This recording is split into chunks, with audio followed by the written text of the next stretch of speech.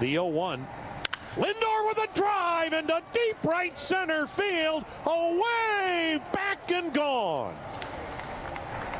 So Francisco Lindor hits number 1, and that's a tape measure job to right center. And the Indians have struck quickly and lead it 2-0 here in inning number 1.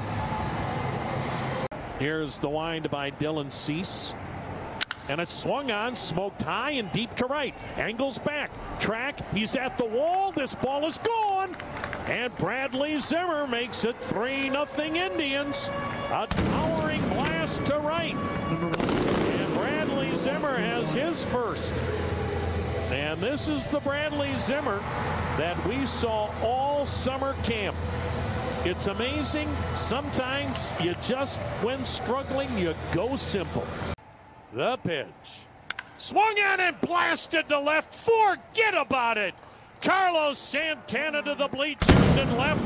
And the Indians have a 3-0 lead. And the Indians doing something they've never done before against Rodon, and that's light them up. Carlos Santana with a laser shot to the bleachers and left. His first home run and his first RBIs of the campaign.